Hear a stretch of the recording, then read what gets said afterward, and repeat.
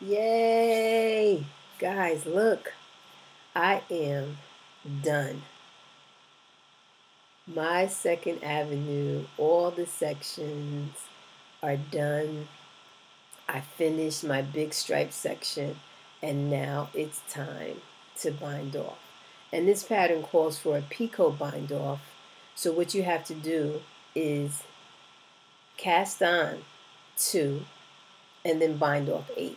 So you're doing a cable cast on, which means you stick the needle in between 2 stitches and as if you're knitting it, and then you put that stitch back on the needle.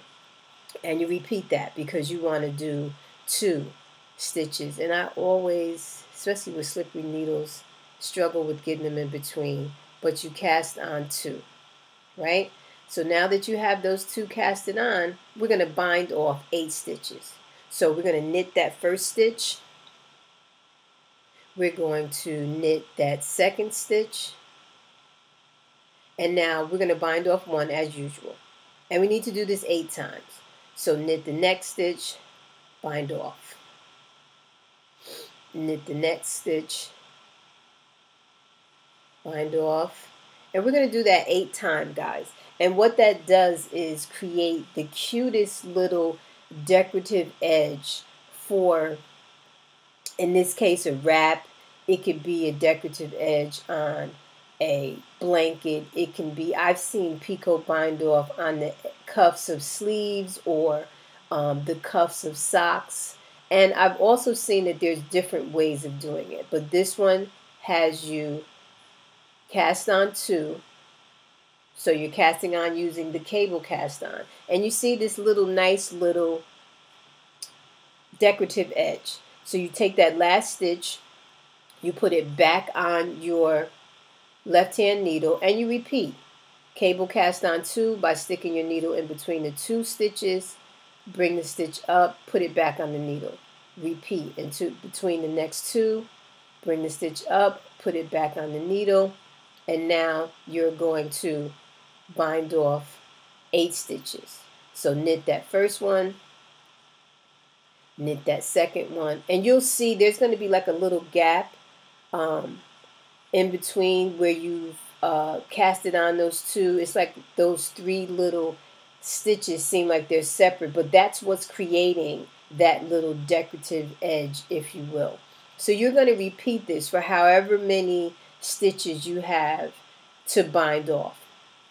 So if you're like, in this particular case, there was a bit of stitches. It's over 100 stitches. Bless her heart. I love Amy Miller. I was proud to be able to meet her, but geez. Anyway, I love this Picot edging. And again, as I have here on the screen for you, you cast on 2 stitches using the cable cast on, and then you bind off 8, and you get the cutest little nubs, if you will. Once you've bound off 8, you take that last stitch and put it back on, and then you repeat the process. Cast on 2 by sticking that needle in between the 2, which I always struggle with. Put it on. I think my stitches be too tight sometimes. And then, you see how I'm struggling here? I don't know if that's because my stitches are tight. I'm not sure why that happens, but I have to work on that. But you see how those seem separate? It's like a little gap there. Once you work, that gap disappears, but it also creates that little decorative edge, which I absolutely love. Absolutely love. And again, you just repeat this process until you have bound off all of your stitches and you have your nice decorative edge. Now, as I've said, I've seen, it depends on the designers, what they're looking for. I've seen it where you cast on 2 and you only bind off 5, or you cast on 2 and you bind off more. What you're binding off, the number of bind off stitches, what that's going to do is make the space between the picots larger. So it really depends on the pattern that you're doing. But again, really simple. Cast on 2 using the cable cast on, and then bind off, in this case, 8.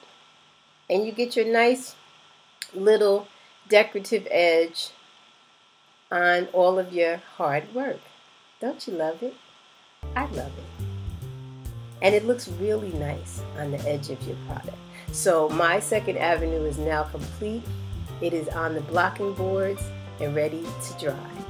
Thanks for watching. This is GGmadeit from GGmadeit.com.